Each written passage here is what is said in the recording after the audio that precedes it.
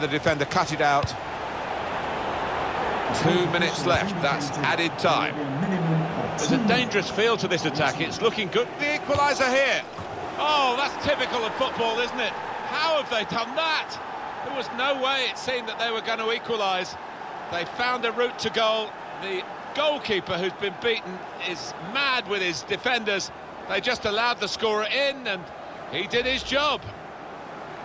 Well, he knew exactly where the goalkeeper was going, and he just steered it past him into the bottom corner. Yeah, he's a fine finisher, this boy, and never panics, passes it.